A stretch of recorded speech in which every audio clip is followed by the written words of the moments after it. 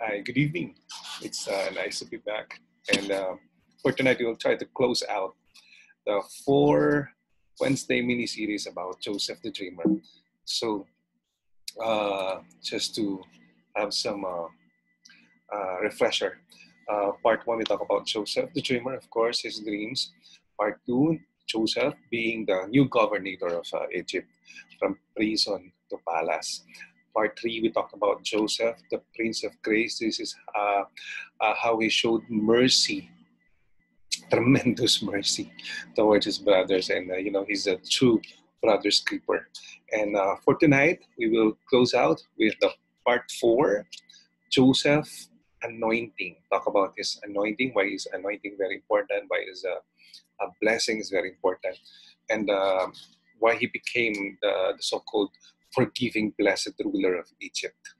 So, in chapter 46, so if we will try to, if we will try to recall, the story of Joseph started with chapter 37. This is when Joseph had his dreams and then he was sold into slavery. In chapter 38, it was about the story of Judah and Tamar. It is not related about Joseph. But in 39, the writer wrote again about Joseph. It is about Joseph in Potiphar's house. These where he was a good servant. Uh, these where he was tempted by the Mrs. Potiphar. And then he went to prison. And in chapter 40, Joseph interprets two prisoners' dreams, the butler and the baker. And in chapter 41, Joseph interprets Pharaoh's dream.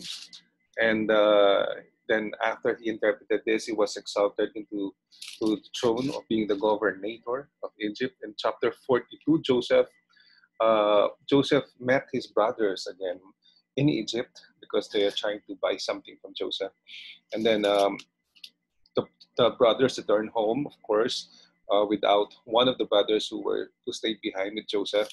In chapter 43, since everything was gone, they need to go back to Egypt, so they made the decision to return to Egypt and try to buy something again from Joseph. And then they returned to Egypt, and this time with Benjamin.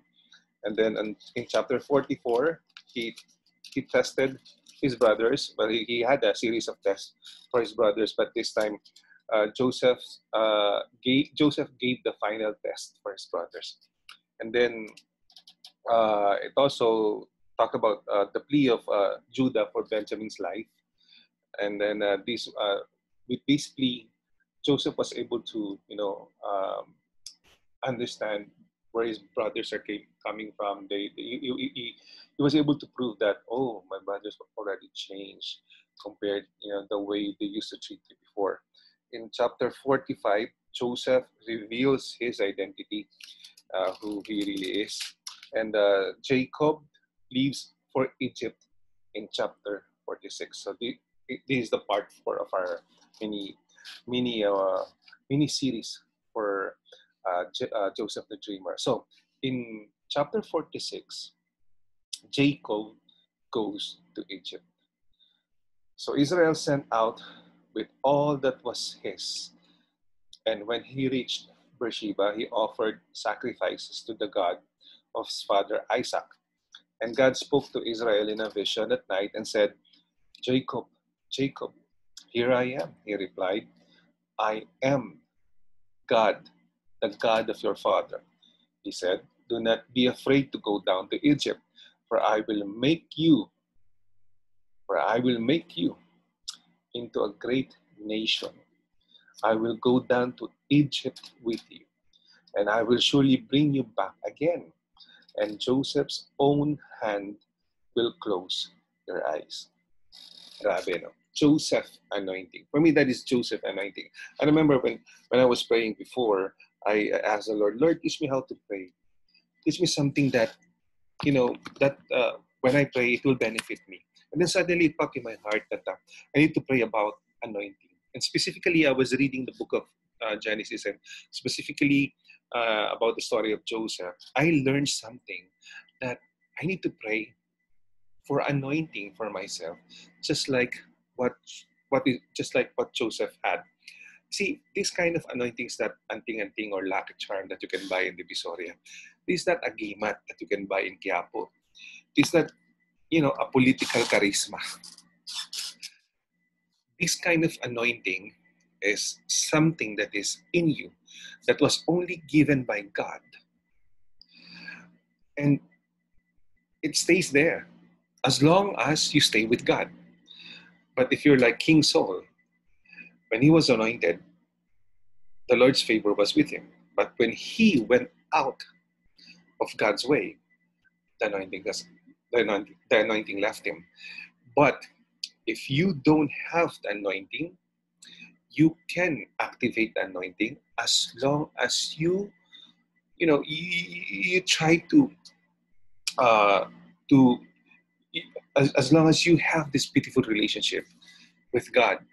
You see, anointing is something that um, uh, it's a mark. It's a mark of God to us that you are set aside for something special, for a special task, for a special destiny. That no ordinary people can do. You see, being with God makes you an extraordinary person. Anyway, let's move forward. In Genesis 47, it says here that in Genesis, let's look into my Bible. Genesis 47. In Genesis 47, it's about Pharaoh welcomes Jacob. These were, the Pharaoh was excited to see Jacob, the father of his, golden child. And and the land becomes Pharaoh. Talks about the land becomes Pharaoh. Israel settles in Goshen, the luscious part, the most healthiest land in Egypt.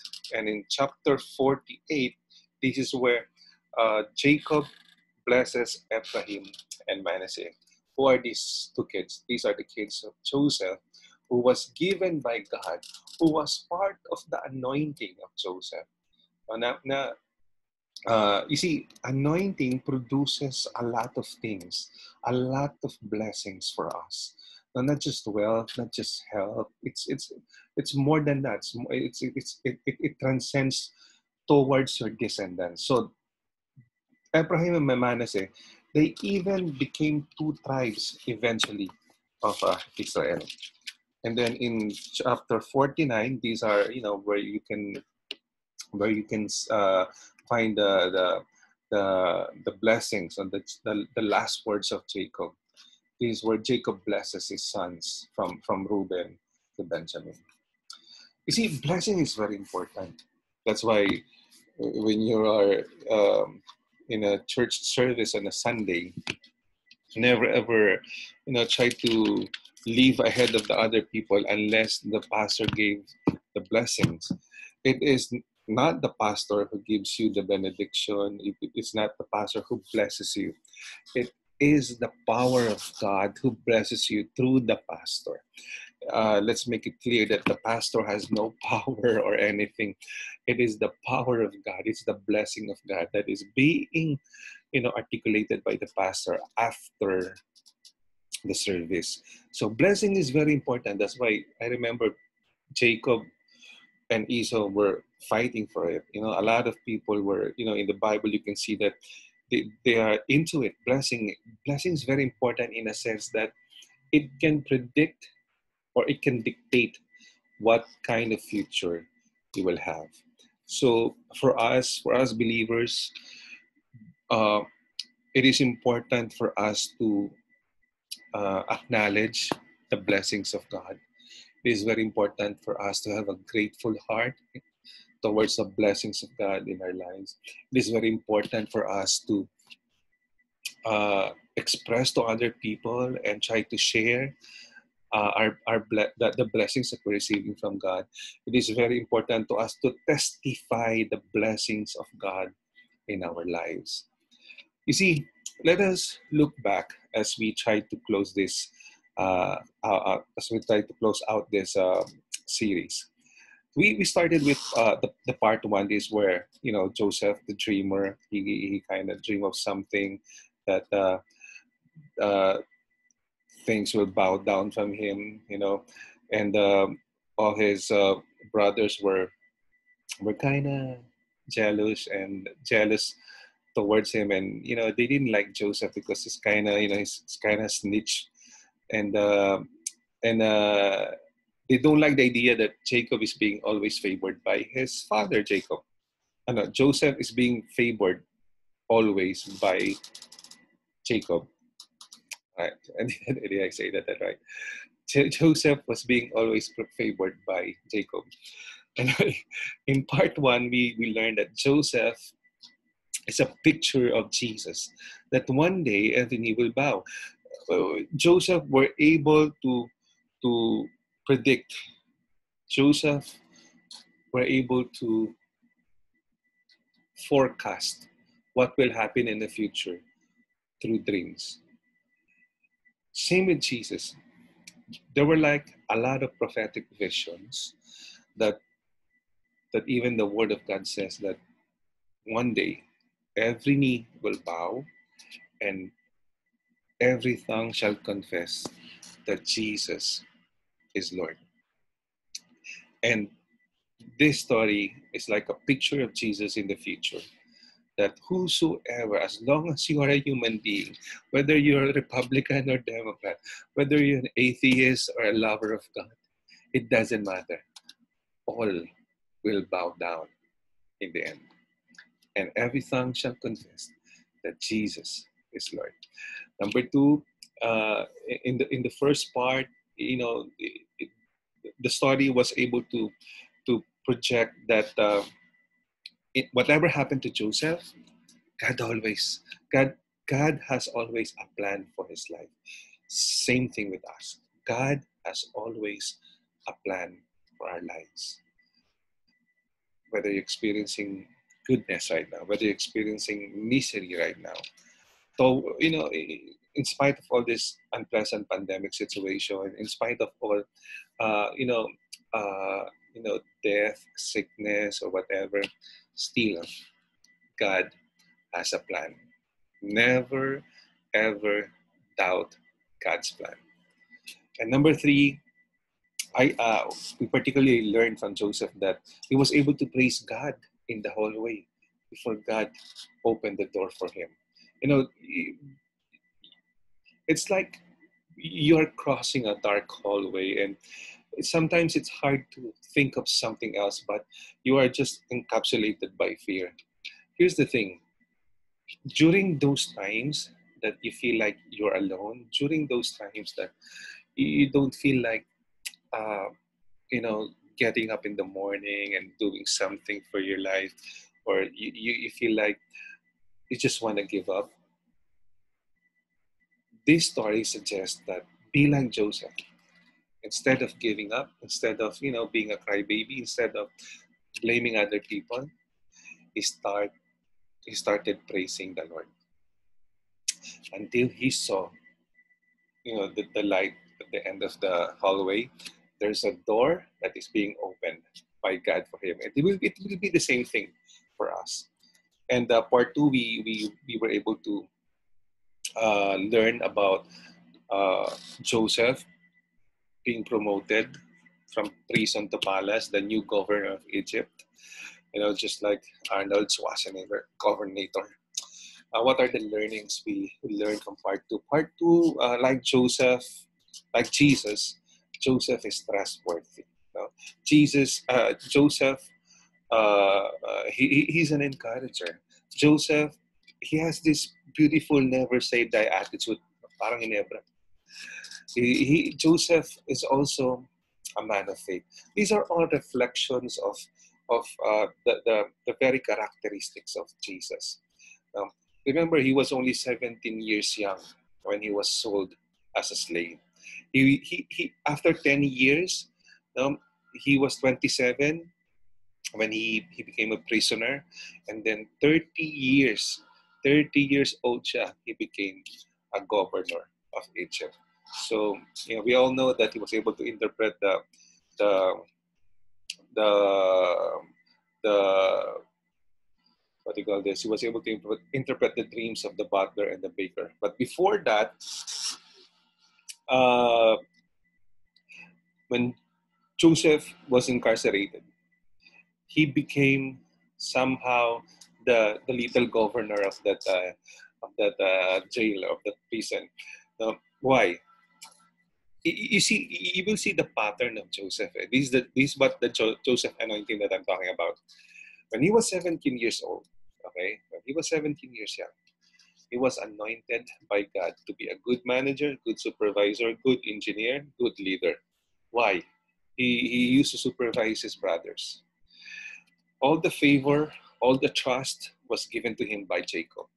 When he was 27 years old, for 10 years as a slave in Potiphar's household, he was the main man. He was the butler. He was the leader of all the servants.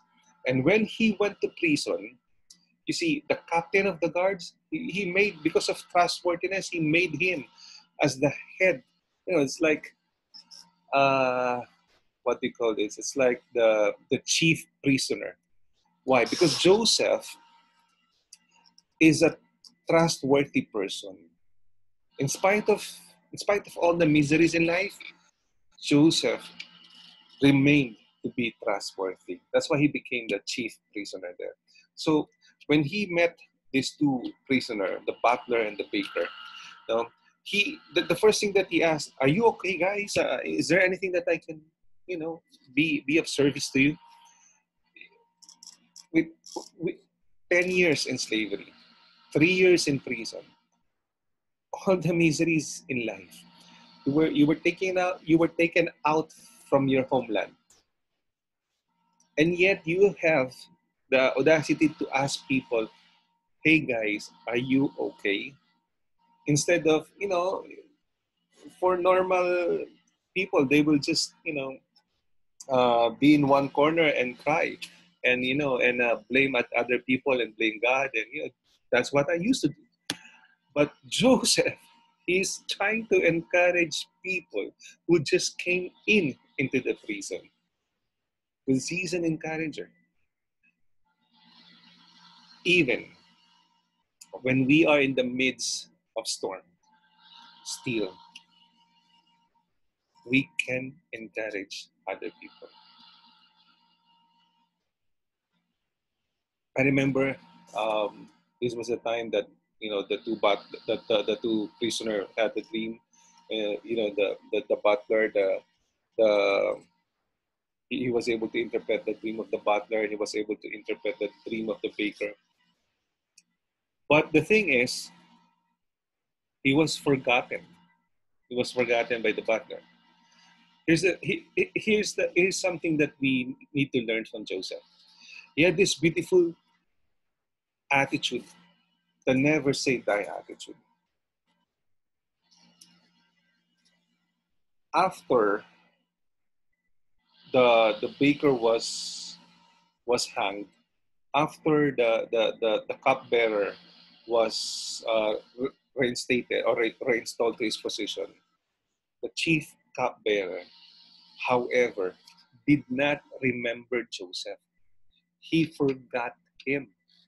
But still, even though Joseph, no, he has this never say die attitude.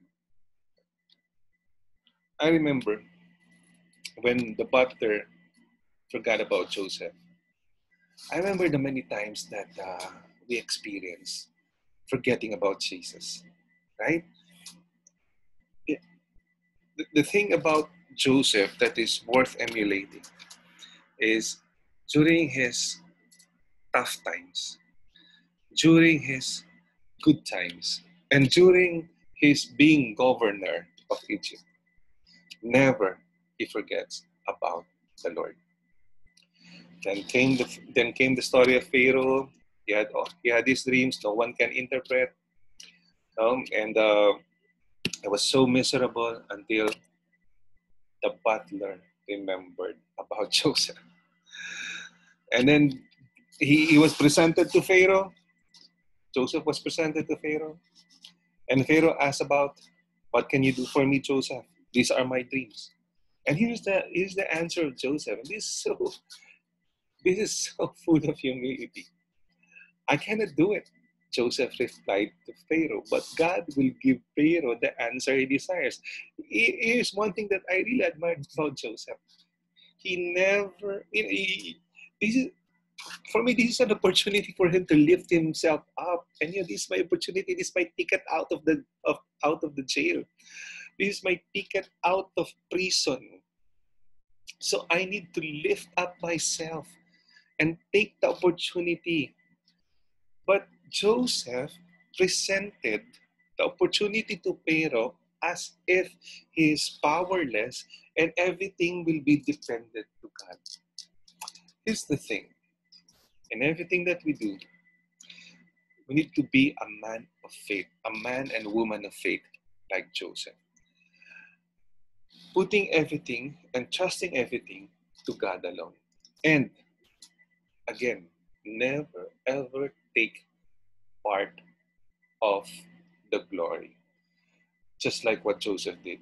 He gives all the glory to God. He told Pharaoh that if there's one thing that you need to, if there's one thing that you need to understand, the solution to your problem is not me. It is Jesus. It is the Lord.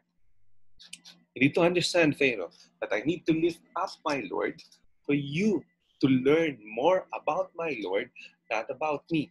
So that one day, if He will be able to have solution in your problem, and you will be so, so grateful and so thankful, you will learn to thank Him, not me, because I lifted Him up, not myself. Beautiful. That is so beautiful. That is something that that is so admirable. I really love Joseph. I really love his attitude. I really love his outlook in life. I really love his how he.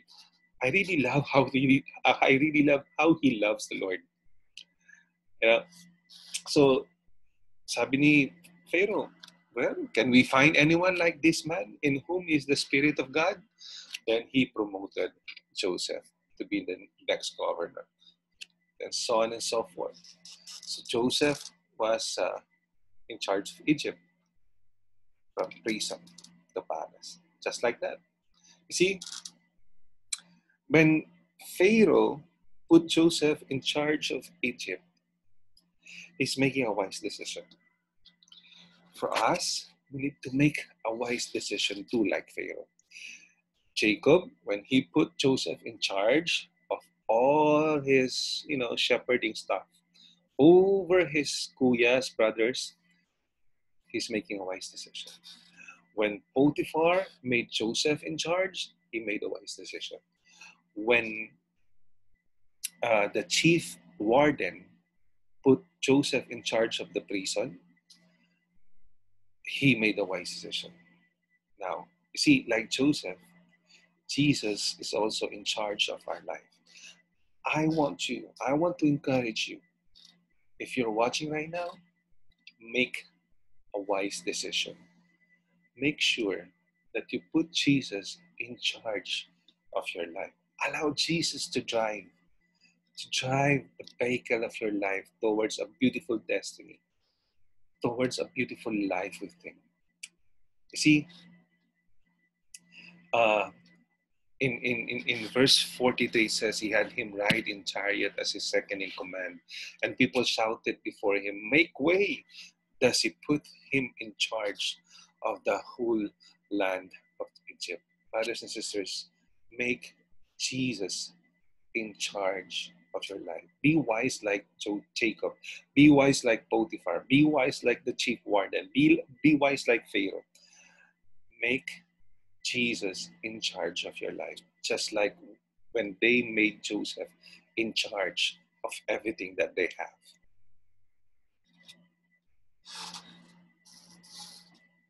Here's the Joseph anointing. Then Pharaoh said to Joseph, "I am Pharaoh, but without your word, no one will lift or foot in, or no one will lift hand or foot in all Egypt." That is Joseph anointing. That is something that indescribable, because he's nobody. When when I can imagine, he was having his breakfast as the lowest of the lowest prisoner. In the afternoon, he became the governor of Egypt. So don't give up. It it might be after your breakfast, the Lord will hand it to you. Your much awaited, uh, much awaited prayer item. Not only that, he was blessed. Everything that was given to him, from wife to children to power to fame, you know? And then he was able to collect all the food, produce in those 7 years of abundance in Egypt and stored it in the cities. And then he was able to ready Egypt for the 7 years of famine to come, because the anointing is still there. It never left him. And we all know that he was married to Asenath, daughter of Potiphera, priest of On. Joseph named his firstborn Manasseh. It is because God has made me forget all my trouble and my father's household. The second son he named Ephraim, and said, it is because God has made me fruitful in the land of my suffering. Blessings, we need to understand, blessings will overtake you. Blessings, a lot of people, Lord, please give me blessings. Lord, please bless me. Lord, please allow blessings to follow me. No, no, no, no. When you're anointed, just like Joseph, when you decided to stick it out with Jesus, blessings will not follow you, because blessings will overtake you. Food, shelter, clothing, all the desires of your heart, as long as it is in the parameters of God's will, everything will be given to you. You don't have actually to ask for it, because it will overtake you, just like what happened to Joseph.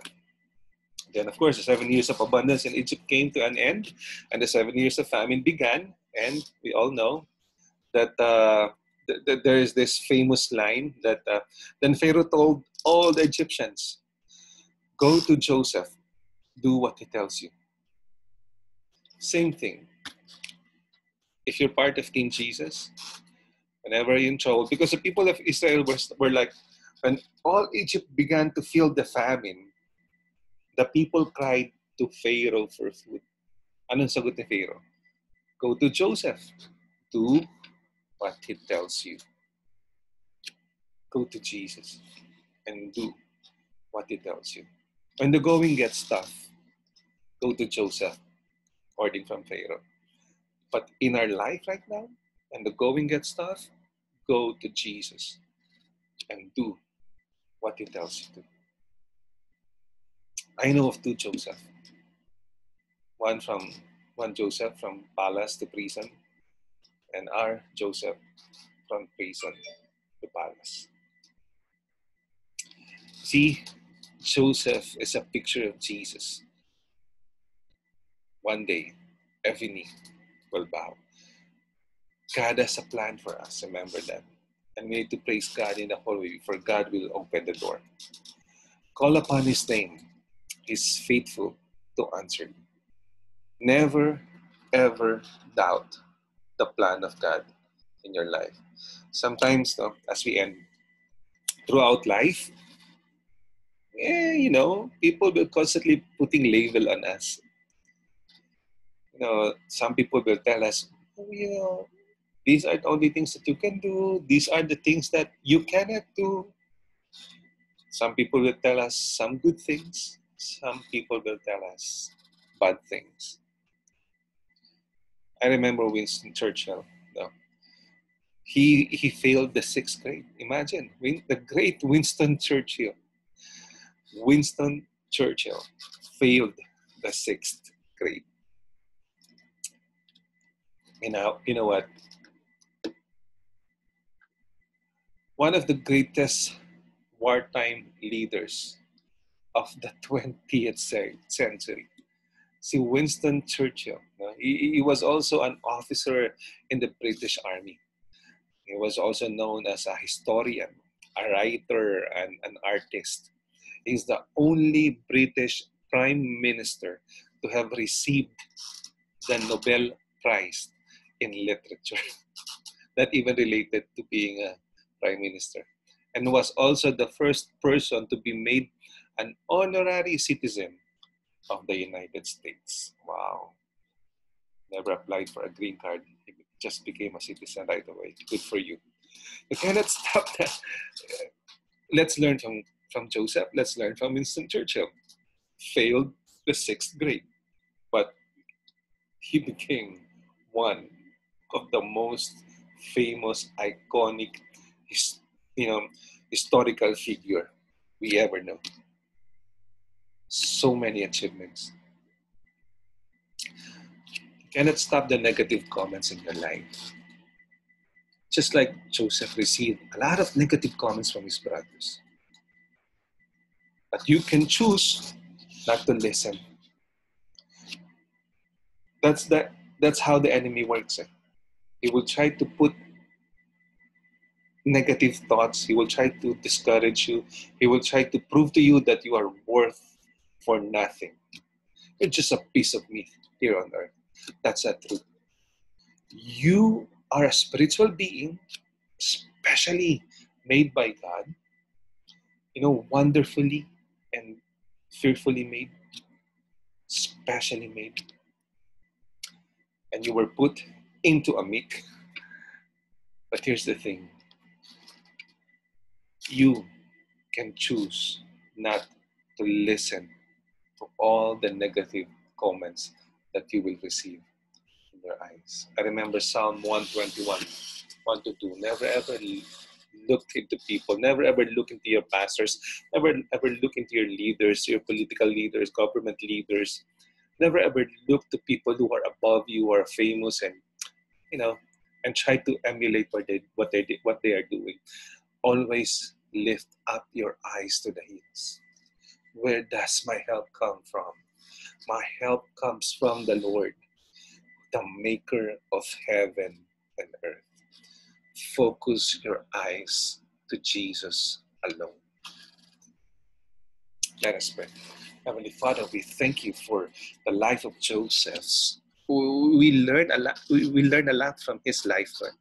We thank you for for making his life as so inspiring that we, we will be able to emulate, Lord God, all the characteristics that he showed, all the faithfulness, all the mercy, all the blessings, all the being the brother's keeper, the patience, the perseverance, that kind of faith that he showed, Lord God.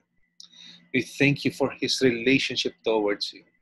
Lord, we pray for Joseph anointing. And we pray, Lord, that in spite of whatever happening in our lives, thank you for being there.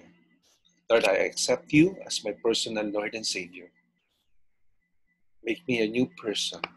Reveal yourself to me. I love you. In Jesus' name, amen and amen. As I end, allow me to bless you.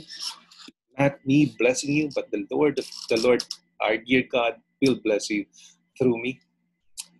Hallelujah. The Lord bless you and keep you. The Lord make his face shine upon you and be gracious to you. The Lord turn his face toward you and give you peace. In the name of the Father, and of the Son, and of the Holy Spirit. Amen and amen. God bless you guys. Nice to see you again. Good night.